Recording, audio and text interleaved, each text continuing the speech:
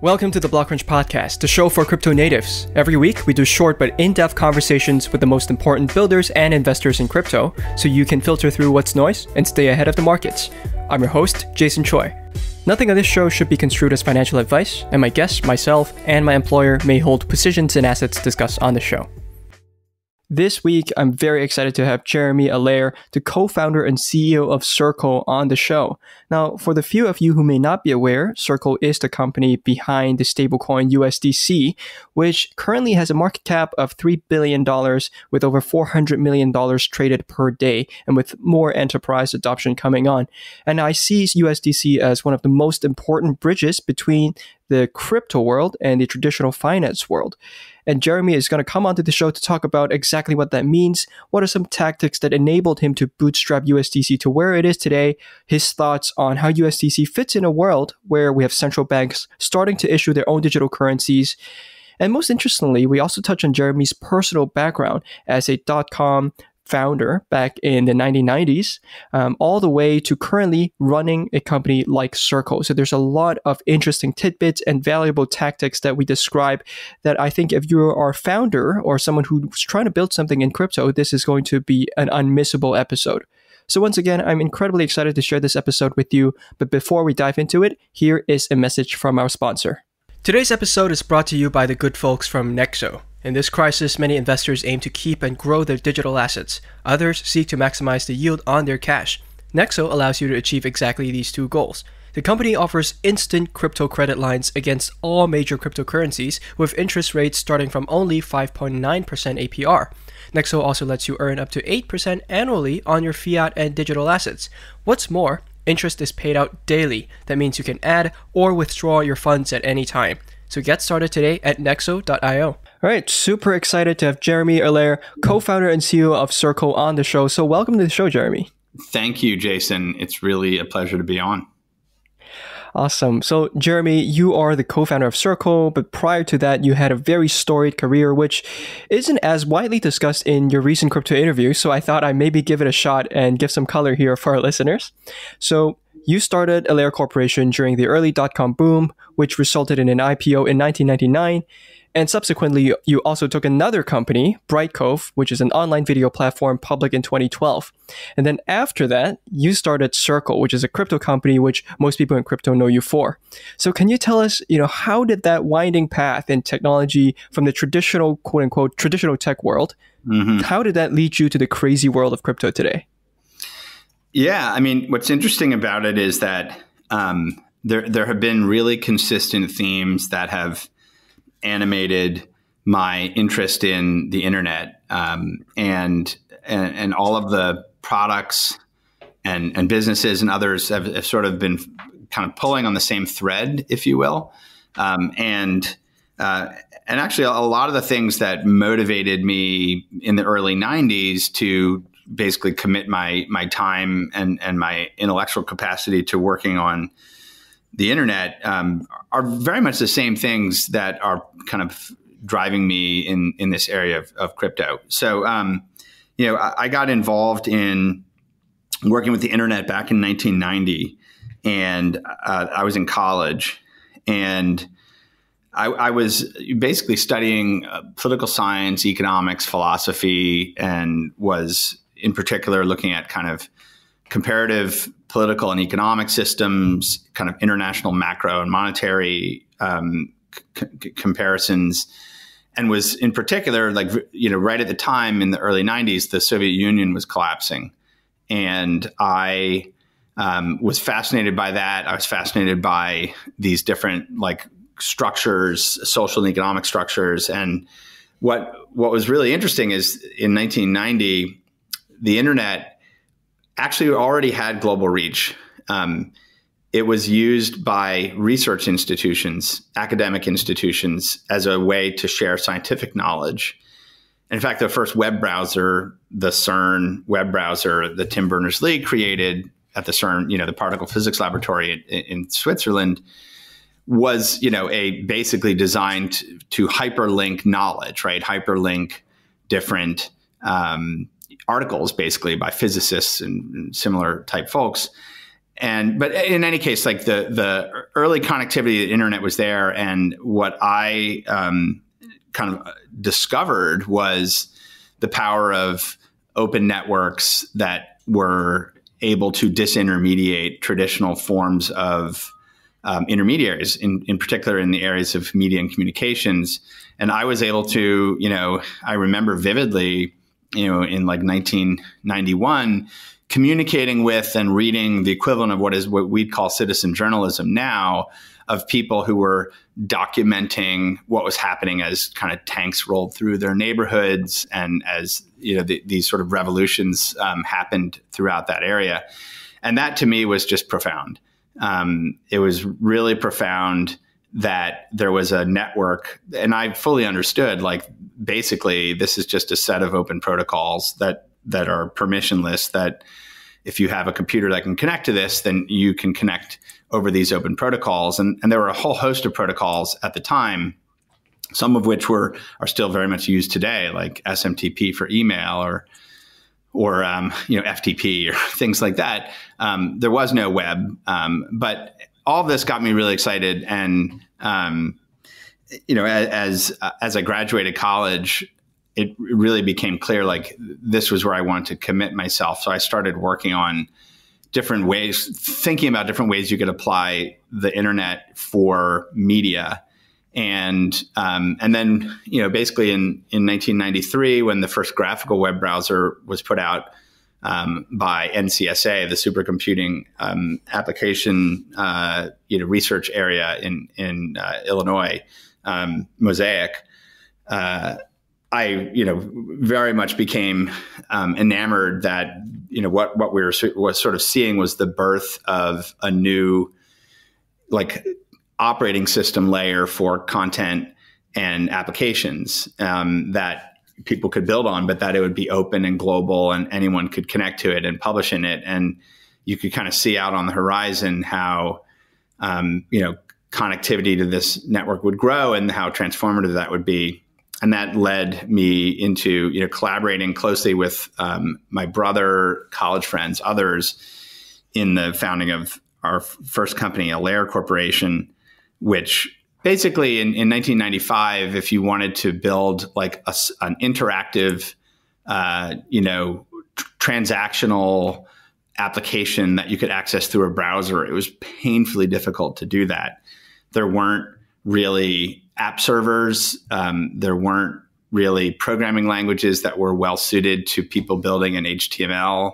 And so that's what led to the development of Cold Fusion, which is the first product that I helped work on, which was a web programming language, and the first, what we now call a commercial app server, where you could basically you could write code on a server, it would connect to a database, and then you could use that code on the server to kind of dynamically generate UI and UX that would be displayed in HTML and respond to user inputs in a browser.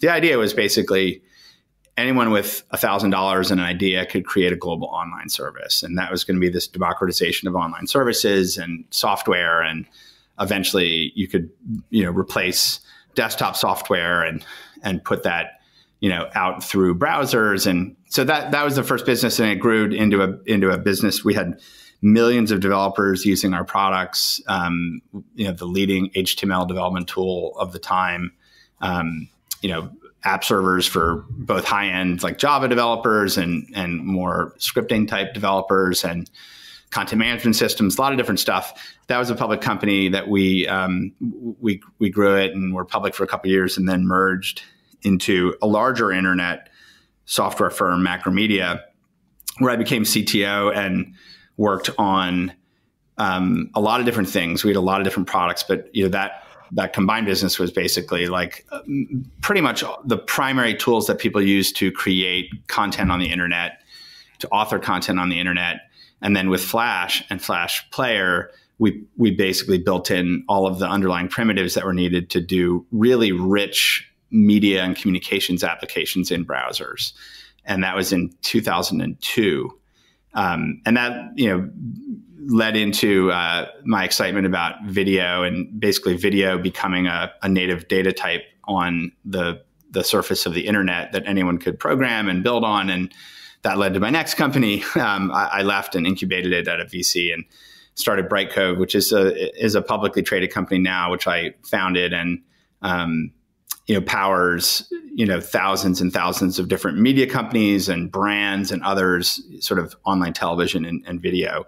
But that's a little bit of the backdrop in terms of the work that I've done coming up to Circle. That's really interesting. And I know that many people probably draw parallels between the crypto cycle to the dot-com boom. I don't know if you would agree with that, but if you were to compare the two cycles, given that you've seen both of them play out, where would you say we are today in the crypto cycle relative to, say, the dot-com boom? Yeah, I mean, there are some similarities and then there are some really big differences. I mean, what's notable is that in some ways, right, the infrastructure we have on the internet is so much more advanced now. So when you look at like the ability for digital exchanges and various types of crypto projects and digital assets to kind of proliferate and be used, like it can happen on a much more rapid scale and global reach.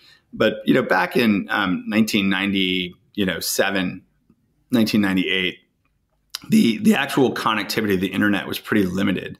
If you go back and look at the percentage of people who were connected to the internet, the percentage of the people who were connected to the internet, that were on anything but a dial-up modem. I mean, it was like thin pipes.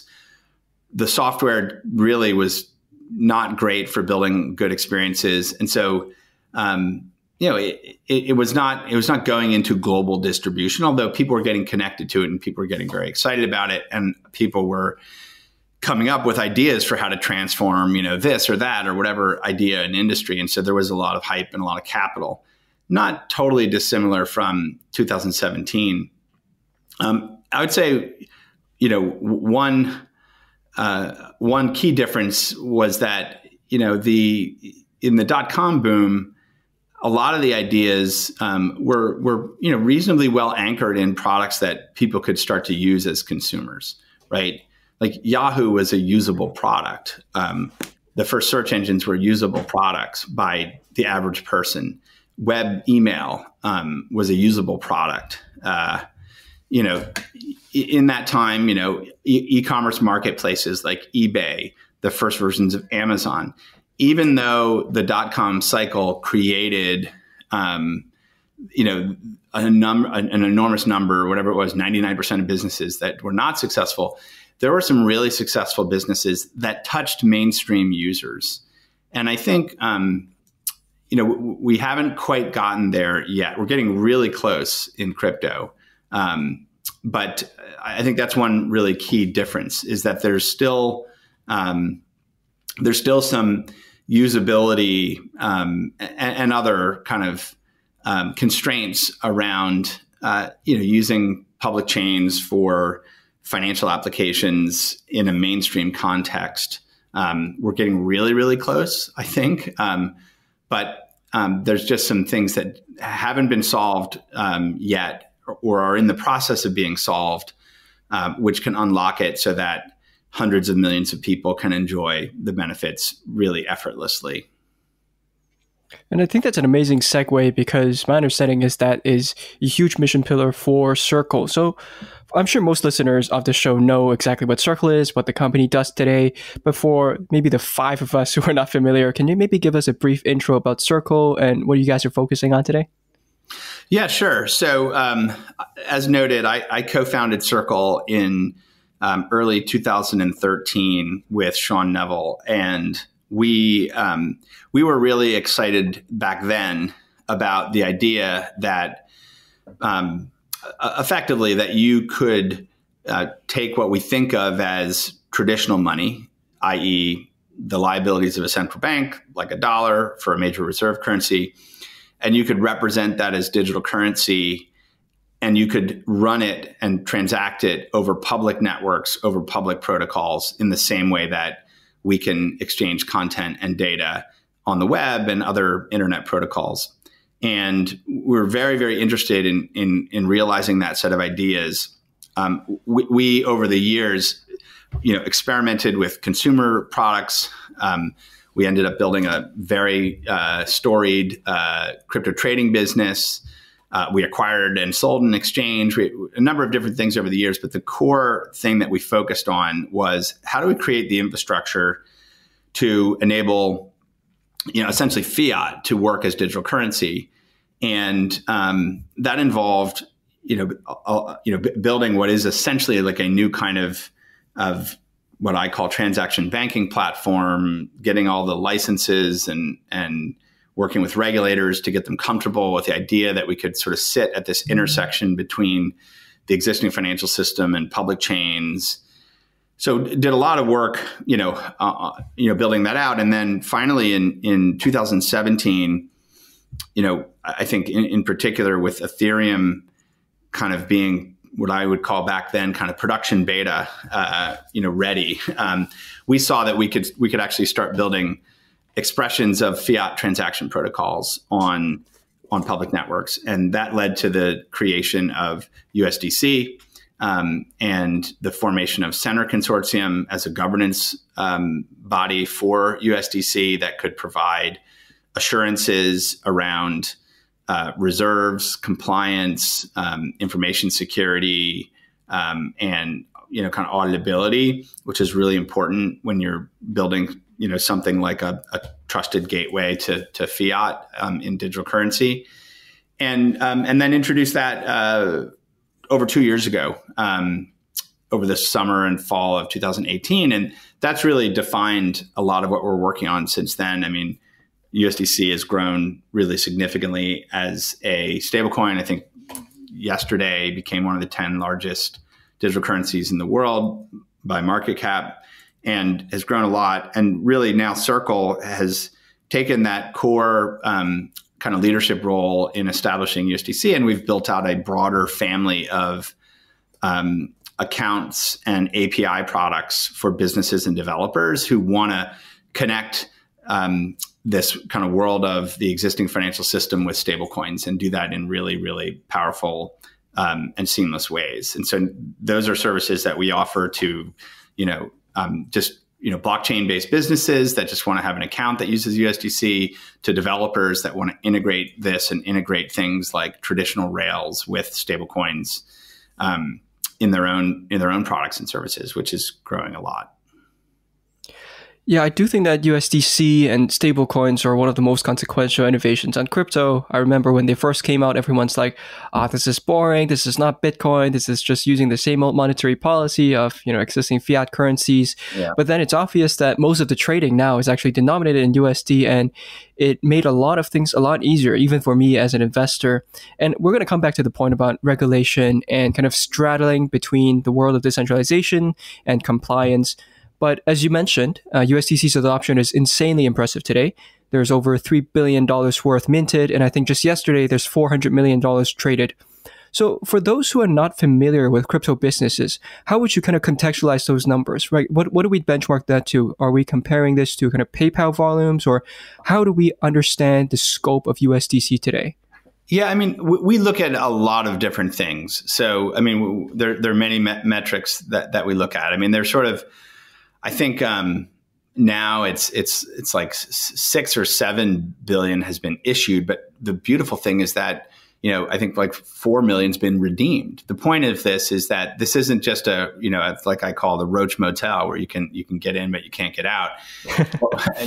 What we really wanted to build is a reliable set of rails that businesses could get into, and retail, individuals could get into through Circle and Coinbase initially, where it's very easy to convert at no cost into USDC and to redeem at no cost into dollars into existing banking infrastructure. And, ideally what we ultimately want is we want people to stay sticky and kind of, as we say, upload your dollars to the internet and leave them there.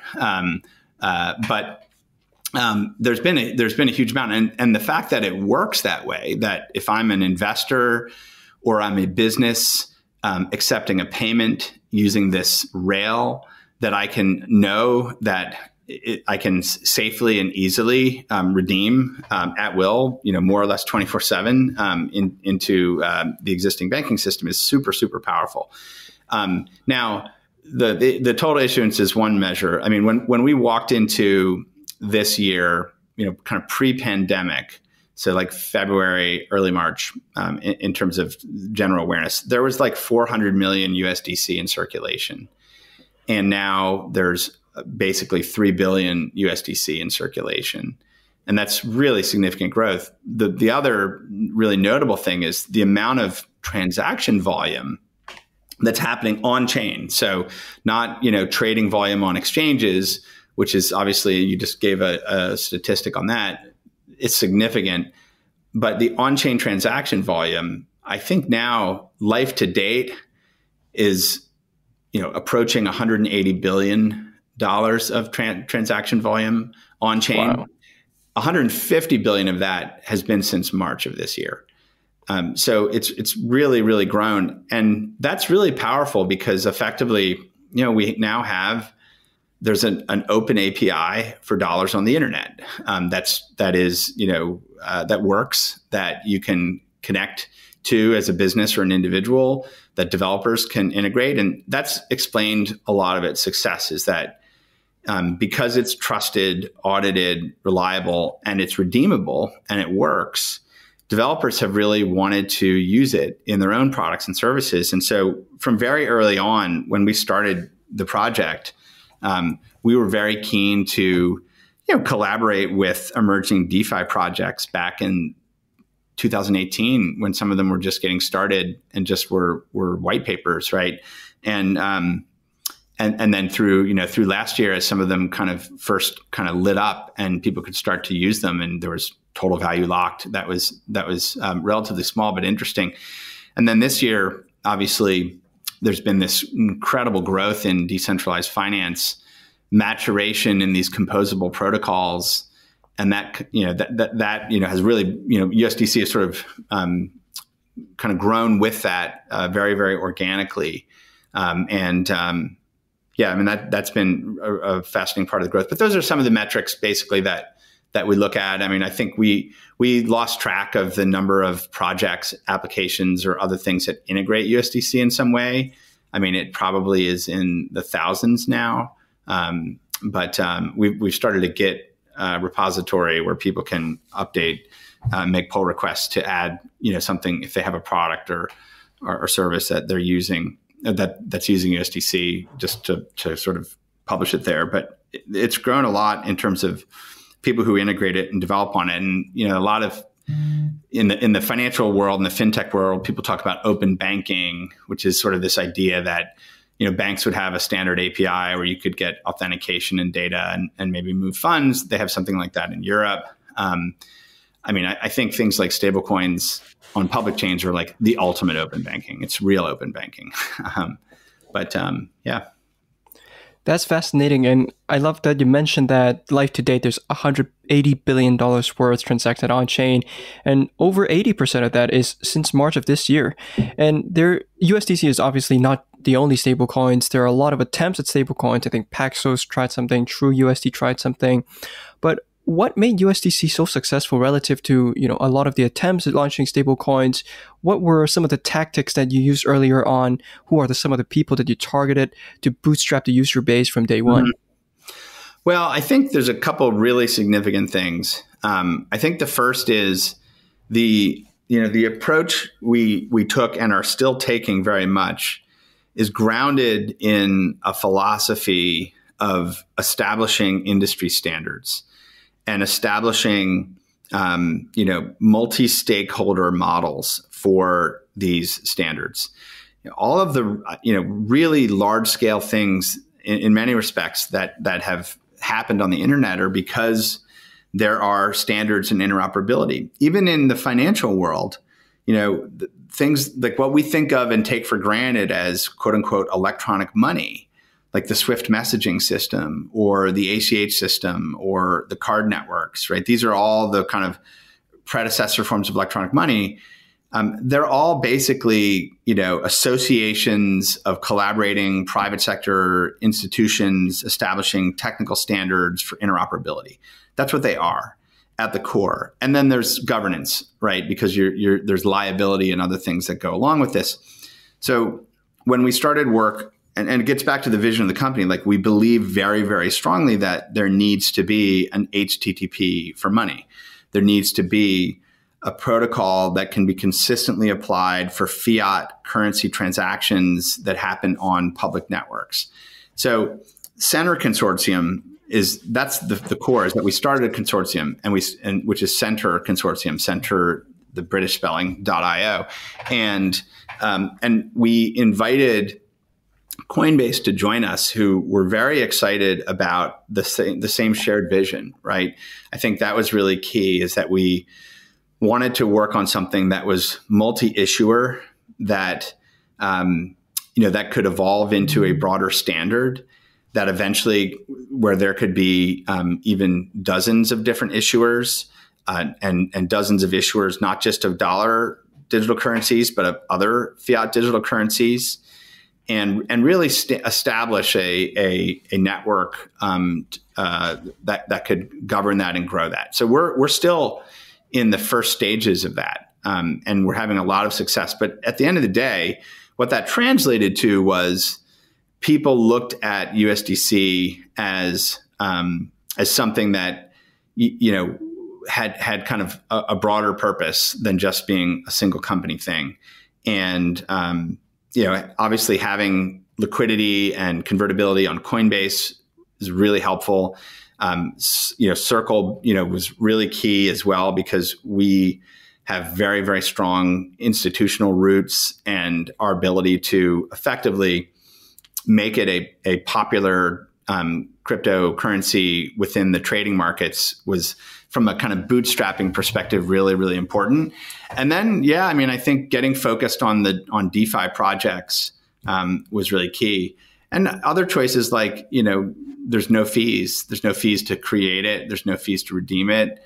Making it really easy to do those things really helped a lot as well. And then, the consistency of the accountability on it and the audits and stuff has been really significant too. And this 30-second intermission is brought to you by our sponsor, Nexo. Depending on what type of company you're operating, Nexo can help you in different ways. As an exchange, they can be a strategic partner. As a miner, they will offer you OTC credit lines to help cover expenses. And as a crypto fund or any type of institutional counterparties, they can offer you a portfolio of structured financial products and up to 8% annual interest on your idle stable coins, as well as asset swap agreements or direct borrowing off crypto. Individuals can also park their cash and stablecoins at Nexo's interest earning account to get an annual rate of 8%. And what's more is that you can actually claim this interest every single day, and you can add or withdraw funds at any time as well. So if this sounds interesting to you, get started at nexo.io. That's really interesting, and I think that's probably what sets aside experienced CEOs like yourself and a lot of the newer founders that I often come across when I look into venture investments. There's a lot of kind of build it and they'll come type of mentality versus what you said, kind of setting that foundation, setting those standards for the industry. So I think that's an important point. And another thing that I wanted to discuss was also this point about decentralization and trustlessness versus regulatory compliance. And I don't know if you'd agree, but to a certain extent, I almost see this as the battle between, say, USDC, which is more kind of construed as more compliant and kind of more by the book, versus something like USDT, which is kind of more out there, maybe a little less trustworthy for more kind of institutional users, but traders seem to love it. So how do you kind of balance the two? How do you balance between the philosophy of decentralization and trustlessness versus playing by the books and complying with regulators? Yeah, and just to be clear, USDT is not decentralized and trustless at all, and in fact, it's more centralized than USDC. And people make comments about things like blacklisting or seizing addresses. I mean, they've, I think, done hundreds of examples of that where they've done it. Whereas Center has a extremely strict policy around things like blacklisting, which is public and transparent. Just to be clear, I don't view the distinction between USDC and USDT as one between like permissionless, trustless, and I think one is, effectively avoiding regulation and operating in an opaque capacity, and those are features that I think certain customers value, things that are opaque and are trying to be outside the law. That's a feature, not a bug for some people. That's very different than being trustless and decentralized. And so that's just a key point I think to make. Right. But I do think the broader point here is there is this line to straddle, which is how do you build something that can interact with the global financial system and also participate in the fundamental innovation of public chains. And that's been like the core kind of line that we've been trying to walk for 7 years.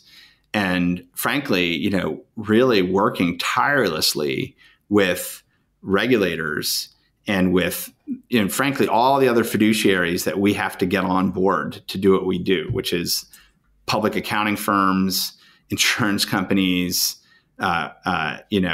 banks and card networks, and all of the existing major players in the operation of the financial system. Like, we've needed to get on board with this idea that we could safely provide a way to enable fiat digital currency to work on public networks, and that is a major ongoing undertaking. And I think the bigger picture here is that we see absolutely incredible opportunities in DeFi and for what it can do to bring financial market and financial product access to billions of people around the world.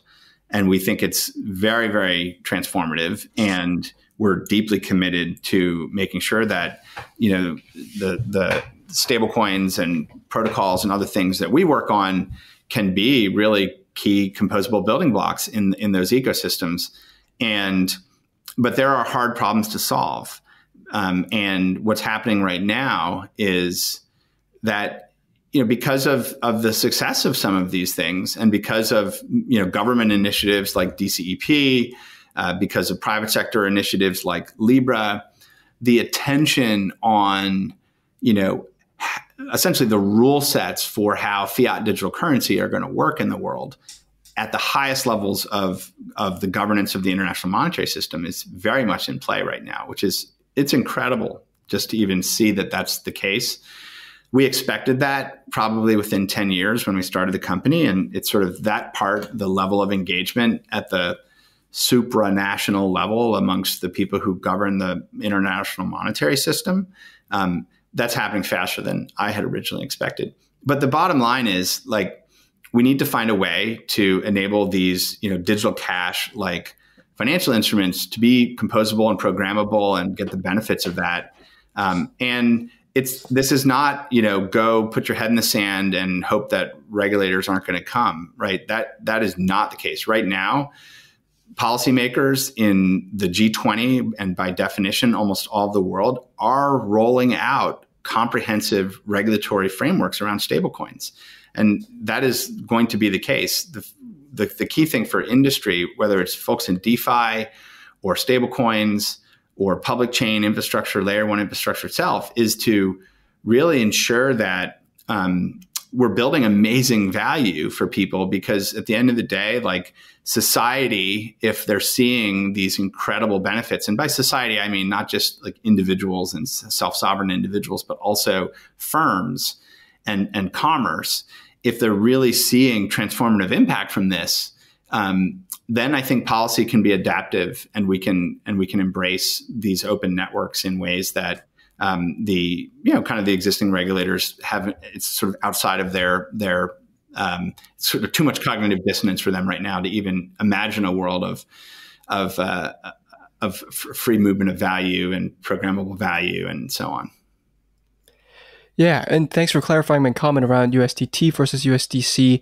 I think maybe what is a better way to ask that question is, do you see the USDC vision as being somewhat complementary or somewhat almost conflicting of something like DAI, for instance, or even Bitcoin, which doesn't use the monetary policy of our existing fiat systems and is kind of more on the decentralized front compared to something like USDC? Or do you see kind of the two visions being almost complementary in some way? Yeah, I mean, I look at all of this as sort of on a spectrum, and I'm not like a maximalist on any of this stuff. I'm very long on Bitcoin as a non-sovereign store of value, and ultimately as a transacting currency. I'm also really interested in, I'm very, very interested in synthetic, kind of stablecoin, products as well. I think it's an interesting experimental area. I think, each of these has a different role to play, and over the short, mid, and long term, those roles will shift. I guess our focus, at least, is we know that there are these tremendous benefits of being able to use a dollar or a euro or another currency as a digital currency. We know that there are tremendous benefits that come from the kind of the ability to settle transactions on a public chain with incredible speed and cost efficiency. We know there's incredible benefits to programmability and what can be built around that. And just from a mainstream perspective, we think that these sort of fiat digital currencies in this form will very likely become like the fabric of interoperability for how money moves in the world, and connected to the mainstream financial system. Billions of people will use that in the coming years, we expect. And that's really important. And people want to be able to connect and interoperate and get the benefits of this technology. But they also want to buy cookies and milk and pay rent and pay their taxes and get paid by their employees and employers. And so I think we're trying to strike a balance there with building things that harness the fundamental technology power, but also kind of work with where the world is today. And at the same time, looking forward, I mean, I think there's it's everything's up for grabs in the future. And I'm interested in synthetic global digital currencies that are a mixture of different fiat digital currencies that potentially have various pegs or ratios to things like Bitcoin, a la the old gold standard. So I think there's a lot of incredible monetary experimentation that can take place. But right now, for us, we want to make this really practical and accessible and useful for mainstream adoption of the technology. And a little over a year ago, you made this statement to Congress where you mentioned being slightly concerned that America may not be at the forefront of crypto and that companies in Asia might have a head start. Now, obviously, 1 year later, now China is launching its own central bank digital currency, and you mentioned that at the supranational level, there's much more scrutiny over crypto right now, and obviously, a lot of U.S. publicly listed companies are also buying Bitcoin, and that's excited a lot of people in the crypto space. So, what are your thoughts lately on crypto in the West versus Asia? Do you think the U.S. is catching up to Asia? Do you think they're going in kind of different directions? What are your general observations there? Yeah, it's been really interesting. I mean, one thing that I've noticed is that over the course of 2020 in particular, very specifically since the pandemic, there's been a much more, I think, favorable, people have leaned in way more on the policy side into crypto in a positive way. And I think there's this phenomenon that took place, and it's real.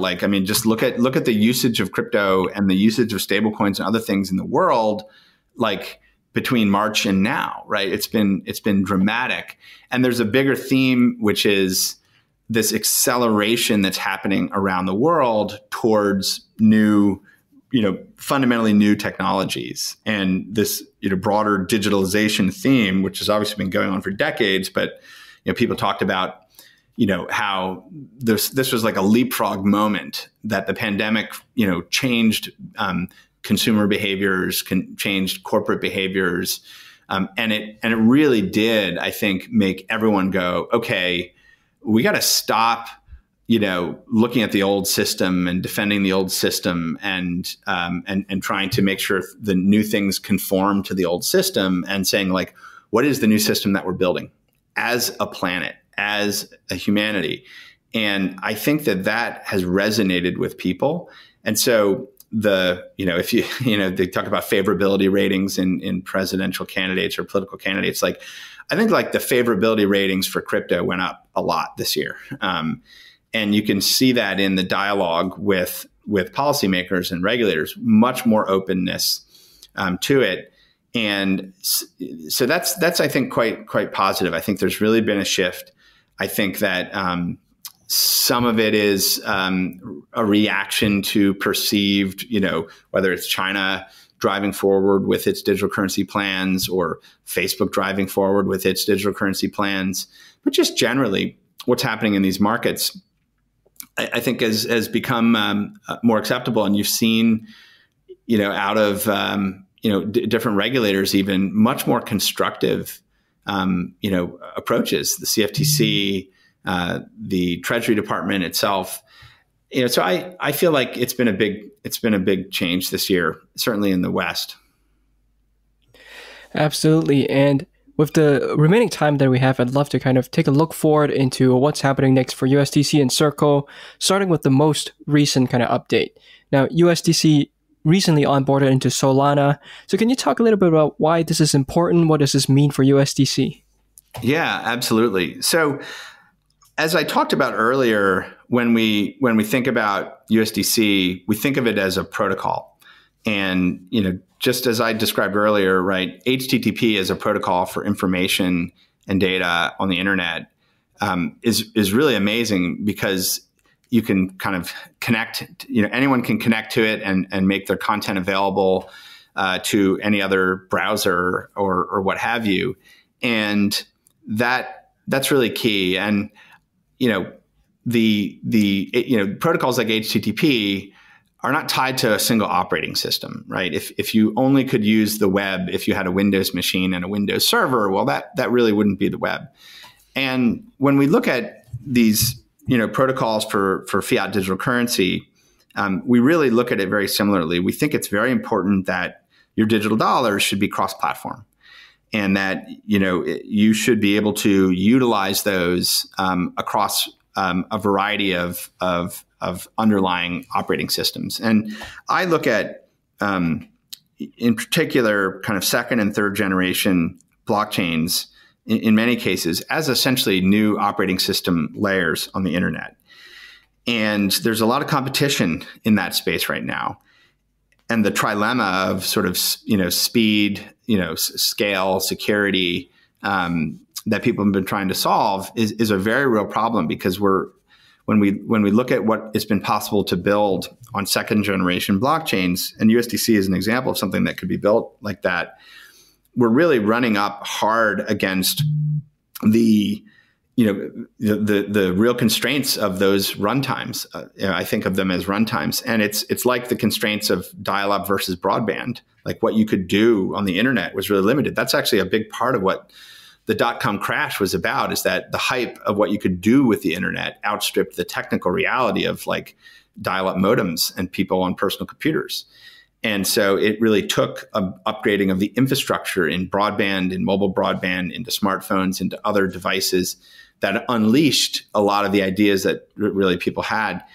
There's a similar kind of infrastructure upgrade that needs to happen for 1 billion people to use this on a daily basis. And when we look at fiat and we look at payment, transactions, whether it's in a commercial, like peer-to-peer context, or a business-to-business context, or a capital markets context where you're trying to move value in a trade or with counterparties, like we need dramatically more reach. So earlier this year, Center Consortium, again, Circle and Coinbase together, devised a multi-chain framework for USDC and began certifying and bringing USDC to more chains. We rolled out Algorand for USDC for Algorand. We announced USDC for Stellar, and then just recently we launched USDC for Solana, which we're very excited about because something like Solana,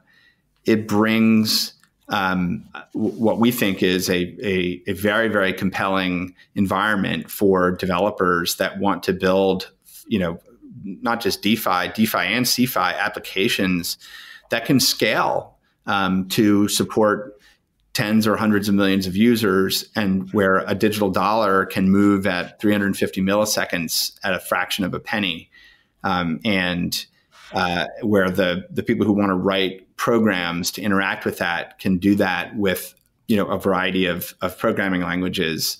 It's a really exciting development, and I think we'll see more of that from us. You're going to see USDC as a protocol on more chains, and we're seeing specialization. We're seeing blockchains that are focused in certain enterprise areas, international areas, embedded device areas, different kinds of profiles. And again, we think that your digital dollars should work in all those places. Absolutely. And just to close us off, what would you say are the most exciting things that you're looking out for Circle in the coming years, and what should we be paying attention to? Yeah, I mean, I think I would say a couple things. I mean, I think just generally in terms of like looking at the infrastructure, I think the really big thing that we're looking towards is, now that we're putting in place kind of versions of these rails that can scale, it's really seeing this connected up to the mainstream of the existing kind of fintech and payments ecosystem. So I think that's really, the PayPal Bitcoin news was, I think, really exciting. It sort of relates to that. But I think the bigger theme of when do protocols like USDC start getting integrated into payment apps that people use every day, and we start to really see the benefits of global scale interoperability. So I'm hoping to see more things like that. And then that translates into, USDC as something that can be used more in a day-to-day payments context and enable that. The other corollary there is like Circle itself, and we have a very, very ambitious set of services that we're rolling out for businesses. I mean, our vision here is that every internet business, which should be essentially every business, every internet business in the world should have a digital currency native business bank account. They should be using digital currency and stablecoins as a core part of how they manage their working capital and their treasuries. They should be able to get yield on that. They should be able to integrate it in lots of different ways into their own web experiences and economic relationships, and really starting to push forward this idea that there's like a new banking infrastructure for businesses that's built natively on all this infrastructure. So that's a big focus from Circle's perspective in terms of products and services that we think can deliver value for companies around the world.